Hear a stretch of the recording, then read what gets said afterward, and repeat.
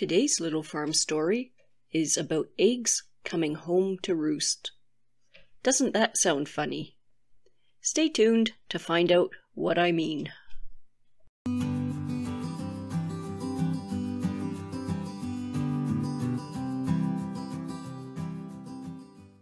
Hello and welcome to Little Farm Stories at Under the Feather Farm. It's April 9th and I'm Lisa Murata. Eggs coming home to roost. They talk about chickens coming home to roost. Well, for me, it's eggs. I sold off all of my chickens last July because I needed a break. It was a lot of work, and I decided life would be better without them.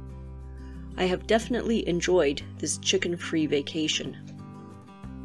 These amazing eggs are black copper morans and olive eggers from my friend Mary. It has been wonderful not worrying about everything I had to consider when I had chickens. Predators, not having enough eggs, having too many eggs, disease, etc. I do miss having them though, and figure having just one flock instead of 9 separate ones will make it much easier.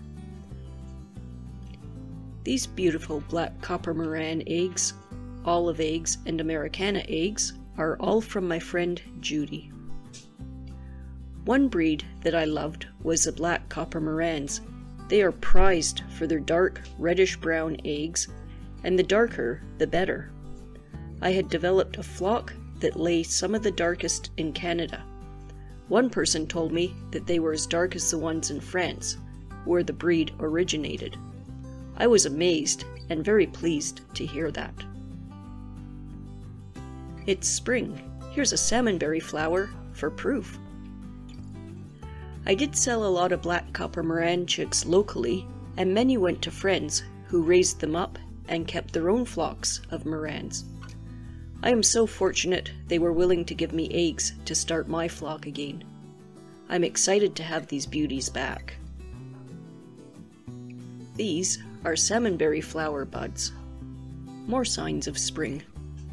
Thanks for watching, and a huge thank you to everyone who has subscribed and liked my videos.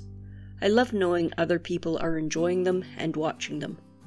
Tomorrow, I'm talking about Gotland sheep again, and might be getting a traveling companion for Daisy. Come back to find out.